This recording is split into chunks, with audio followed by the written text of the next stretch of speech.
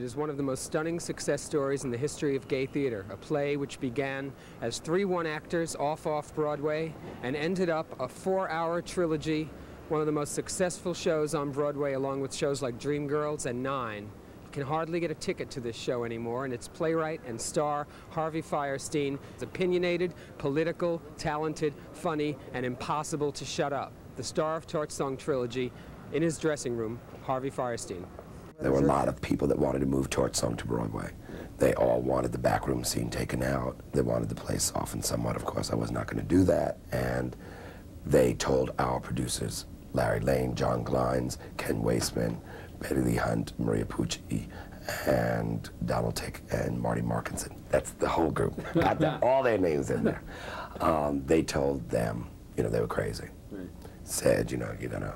We've seen it before. We've seen gay plays on Broadway. We've seen ones that made strong statements, and you cannot do that to a Broadway audience, and a Broadway audience is not going to sit for this, let alone the length of the play, the subject matter. Nothing did they like. See, some even wanted to put a star in my role and all that. Well, here we are a year later, and I just got a letter from the Schubert organization, you know, saying I just saw the play again, and I'm still crying, having seen it. So that reaction's been wonderful, and it's not been it's been really nice. I mean, they've, for the most part, those people that told us we would never make it on Broadway, don't move to Broadway and all that, have come up to us and congratulated us and say how happy they are for us.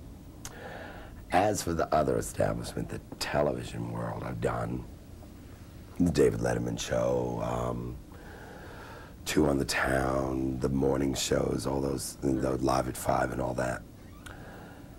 They're a little frightened. I don't know what David Letterman expected when I showed up the first time, but he had not seen the show. And no, and seemed to be a little freaked. But I think they got a lot of good mail on it, so they had me back again, and the second time I was on for twice as long as the first time. They've already repeated the shows, so obviously it works. Did he know what to ask you? I keep hearing stories about these David Letterman shows that you've been on that indicate that they were really incredible. Written down questions. Really? They're written down questions, and I give him obviously non-written down answers, and instead of even allowing himself to react to the answer that I gave him, he would just skip on to the next thing. You know, I'm trying to think of an example. I had, the second time I went on, I had a chocolate rabbit inside my coat, and I took it out and put it on the desk, and he said, "What's that for?" And I said, "Well, I've been celibate for 3 years, but I've carried around because I know if I want to have sex, all I have to do is give them chocolate and ask nice," and I could. And he just looked at me and said, "Put it away." And I said, "It's not for you, David. I saw a few guys in your crew."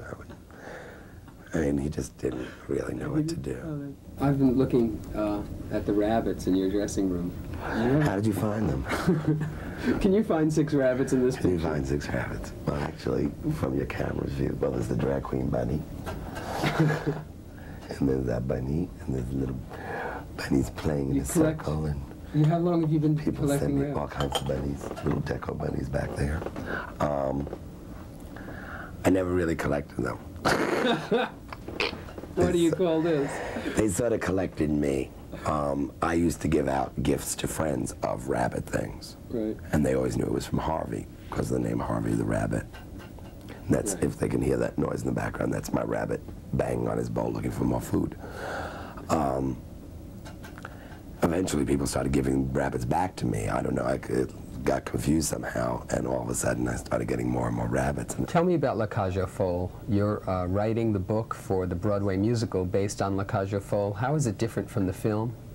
My La Cage aux Folles, which I wrote with Jerry Herman, is not based on the movie. It's based on the original French play, which the movie was based on, but it is based on the play, not the movie. I've never seen the movie. You haven't? No.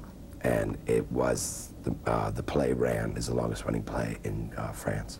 Jerry Herman, as you know of Mame and Hello Dolly, is one of those celebratory writers.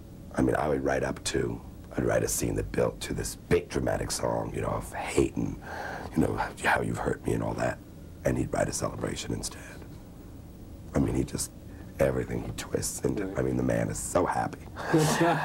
But what we ended up with and what we might have in La Cage aux Folles is a gay anthem. I think it's going to be become the gay anthem. There is a song called I Am What I Am. Has Marc Agefaux been cast? Yes, okay. It starts rehearsal Monday. Oh, and who is it? George Hearn is playing Albin, and Gene Barry is playing Georges.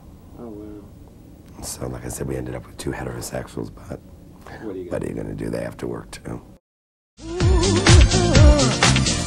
I am what I am. I don't want praise, I don't want pity.